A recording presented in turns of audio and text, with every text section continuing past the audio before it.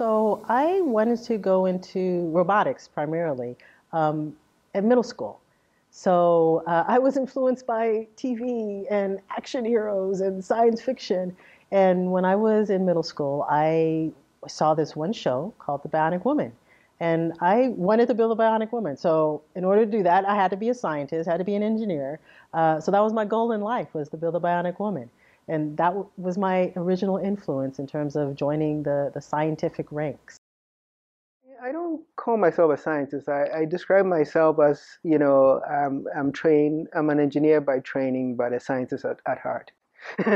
So, because I say that because I'm just naturally curious. And, when I was 10, I had my own little lab and I used to do all these experiments and take things apart.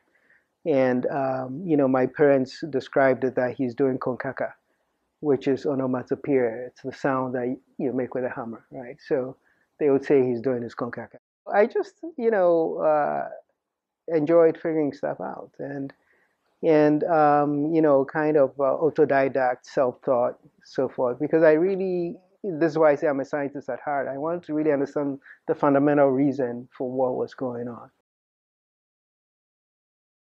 I grew up in an area in the British Isles in the Lake District. It was a wonderful area for a child to grow up in because it was an area where there were lots of fossils. It had a lot of unusual plants. It was an area of limestone with a lot of unusual plants. And also my mother particularly was very interested in biology. She wasn't a biologist, but she knew a lot and she stimulated me a lot. So I knew from the very beginning that that's what I was most interested in. And then my father was a medical doctor, and I remember him impressing me very early on. He talked about how, well, every human was different, but I also could see that in all the species I was looking at, that there was terrific variation. So very early on, I was interested in why was there so much variation, what was it maintaining it? And this led into my interest in genetics, which then led into the interest of how did speciation occur.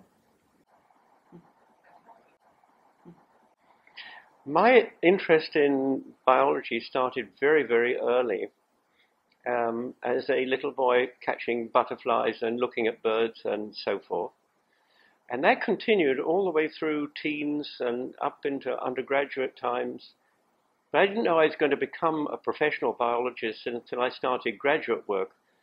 And I assisted in my first year a teacher teaching in the laboratory. And I thought, my goodness, there's teaching that can be done in association with research that I was about to embark on, and there's a career for that, and they pay you for it. That's for me. Why did I become a scientist? Actually, after high school, I wasn't necessarily going to go to college. So I was working for a whole number of years at a lot of different odd jobs. And I found myself working for a seismology company in Montana. And I got to talking to the geologists, the real geologist on site. And that's what got me interested in geology. And I also knew, and this isn't the most noble motivation, that they were making a lot of money and I wasn't. And so I decided, okay, I need to go back to university or go to university and learn something and become an oil geologist and make a pile of money. Of course, once I got to university, I discovered that I wasn't interested in that at all, but I was interested in igneous rocks and the deep earth. And so my career took a different path than what I expected.